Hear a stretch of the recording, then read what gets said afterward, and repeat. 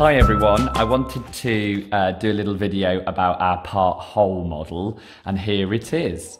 So this is where you put the whole, which is just the number that the number that when you combine these two parts, it makes the whole. So part, whole. Now I've got some cards with some numbers on, and you can make these yourself, or you could just roll a dice to find numbers.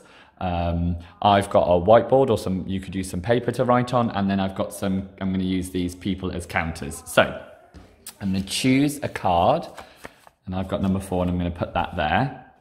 And then I'm going to count carefully. 1, 2, 3, 4.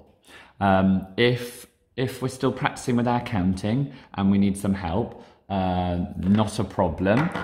Just keep asking your child to copy you, and you can demonstrate, and we count carefully, and we will normally ask the children to touch them or move them. Moving them really help counting. So 1, 2, 3, 4. There's 4. So there's how we write it, and this is what it looks like.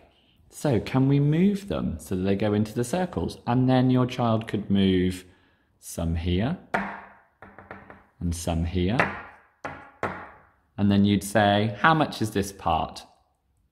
2. And how many in this part? 2. And what was the whole when they all go together? And if they're still not sure, physically move them back together. Oh, there we go. So 2, 2 and 4. Now, we always like to find ways to represent our maths. So they could draw their own picture. They could just draw a pictorial representation like this. Although you then might get confused to think that's 11, so you could make these into people. There we go. You could do it like that. Your child might like to do 2 is a part, add 2 is a part equals 4. And you could show them, you could say, okay, I'm going to do this. What goes in these boxes, you might say. You could do it like this. 3 and how many make 4? So you've got 4, so put 3 in one of the parts. And what's the other part here? How many's left? Move the last one. All of them have to move, so we always move all of them out. Well done. So that's 1. Oops, poor lady knocked her down. There we go. So you could represent it like that. You could just draw. Some of the children are really good. They feel comfortable drawing dots like this. And you can remind them that this is the add. That means you put these two groups together, part, add part, equals, whole. And you can remind them about the equals sign as well.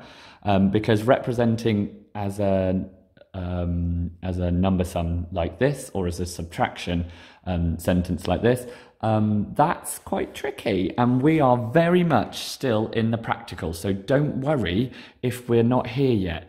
Very much play with these numbers. Don't forget that you could have all of them, so 4 is a part, 0, and we've been working hard to make sure we know about 0. And then what happens when you do 4 and 0? Well, there's no more to add, so it's just 4. There we go. Have fun exploring with your part whole.